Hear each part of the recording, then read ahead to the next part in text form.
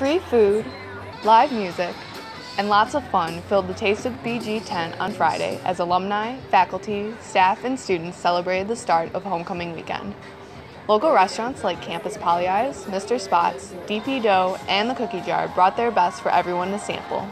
Those in attendance had cards that allowed them to sample one thing from each booth.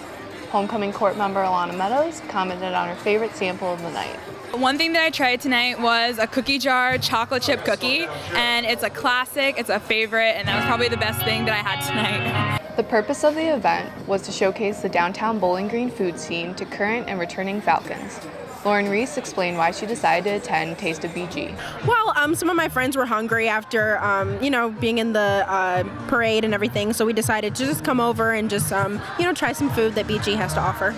At the event, people were able to take a fun picture at the free photo booth, as well as listen to music from a DJ and the Michigan-based band Caught in a Zipper.